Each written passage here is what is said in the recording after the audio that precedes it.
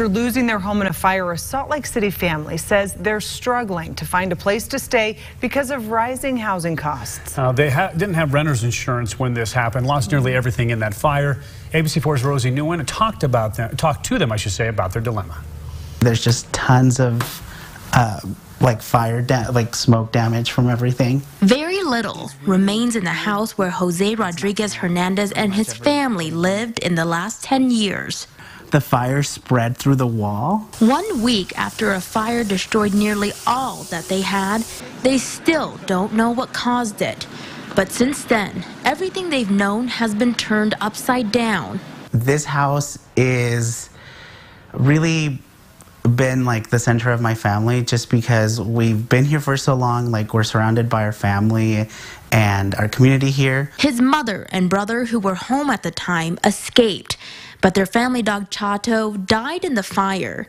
He says they regret not going back to save him. We really do just remind them that they did the right thing in getting out when they did, and that they shouldn't feel any guilt about what happened. Unfortunately, his family didn't have renter's insurance and will have to rebuild from scratch.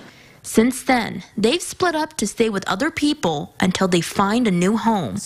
But Rodriguez Hernandez says the gentrification and rising housing costs in the Rose Park area is making that difficult. Other people come in here and can pay higher prices, but then, like, where does that leave the people of color and other people that have lived here for a long time? Like, where does that leave them? But what keeps them going is knowing they do have that second chance to start over together. Those types of things are secondary to knowing that, like, my family's safe, that we are all in good spirits, and like trying to move on from what happened. Reporting in Salt Lake City, Rosie Nguyen, ABC4 News.